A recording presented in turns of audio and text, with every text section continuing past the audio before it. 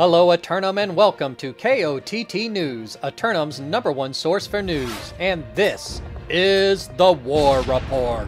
No change in the dynamic of Eternum last night as the forces of Benched Healers Union retained control of the northernmost region of Morningdale.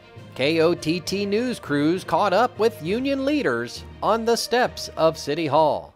Congratulations on your victory out there tonight. How do you feel it went out there, and would you like to take us through it? I feel like it was a pretty hard-fought victory. I was actually surprised at the force that they brought with us. I definitely was thinking that they were going to be a lot weaker, but their musket squad seemed to actually be a bit of a nuisance out there. I feel though they didn't have a lot of pressure on the points, but yeah, it was definitely a hard-fought victory. A lot of good brawls happened. Anyone whose efforts out there you might like to highlight? I think I definitely like to shout out Octaves for the great shot calling like always, and my bruiser, Def Not 604. You can see him in the background. He got a 20-man grav on the B respawn, so I would like to shout them out. That's a pretty huge grav. In related news, there will be a one-on-one PvP tournament held next weekend, hosted by Hammer of Dawn. Event organizers, about 31 birds, requests that interested parties respondez s'il vous plaît using the link in the description.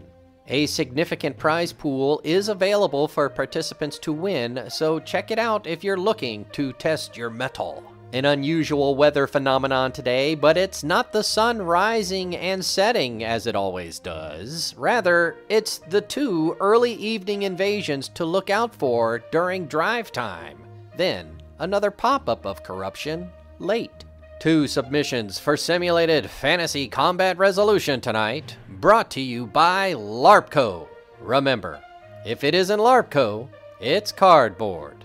First up, the Syndicate forces of Adra's Little Pogchamps assault the Covenant forces of Most Wanted for Crown and Kingdom of the Western Monarch's Bluff. There appears to be at least twins in Eternum, and this one is Adra with an R, and their crew of Pogchamps are bringing their best slammers to the fight. Most Wanted forces have been fending off Syndicate forces for 3 straight days. And though sheer numbers work in open world, with a roster of 50, they might right-click your left-click. Then, the Syndicate forces of Rogue Reavers attack the Covenant forces of Trapchat for control of the bear-infested deep forests of Brightwood. The once unpolished passion of Rogue Reavers has been sharpened to a fine point as they've grown in number and purpose. Tonight, they march into Brightwood to execute their right of first purchase by factional association. As for the forces of Trapchat, they've held the hamlet since exercising their right of first response during the mega storm last month, and in accordance, have not aggressed the neighboring regions.